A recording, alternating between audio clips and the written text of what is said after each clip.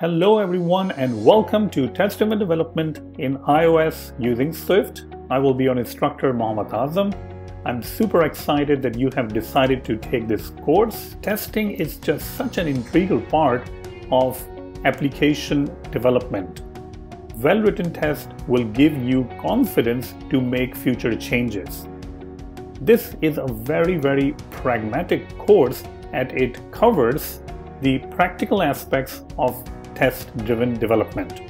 Let's go ahead and check out the contents of this course. You will start by learning about the 3 W's. What is TDD, why use TDD, and when to use test-driven development. Next, you will learn about different types of testing. This will include unit tests, user interface tests, performance tests, acceptance tests, as well as integration test in your application. After that, you will start writing your first unit test. You will learn how to write descriptive name for your test and what exactly needs to be tested in your application. Next, you will learn how to write UI test using the libraries provided by the XC test framework.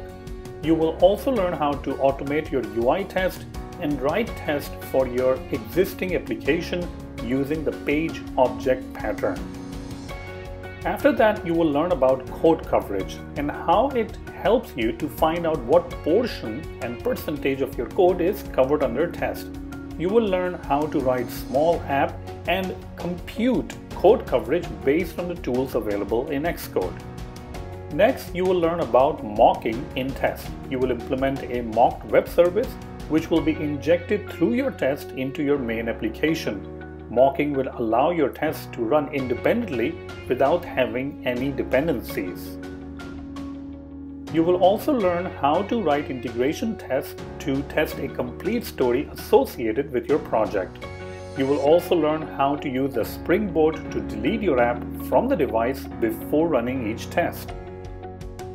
Next, you will work on a quiz app which will allow you to put all your skills to test. You will learn how to architect the application using the principles of domain-driven design and write tests to make sure your core domain works as expected. So if you're excited, let's go ahead and get started.